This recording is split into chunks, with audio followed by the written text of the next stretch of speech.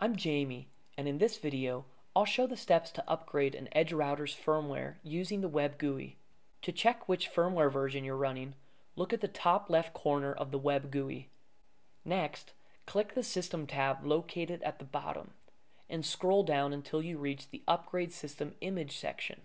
To check for updates, navigate to www.ubnt.com/download.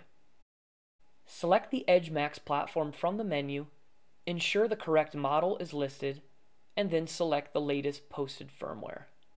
Click Download, then agree to the firmware license agreement. Save the file to a known directory.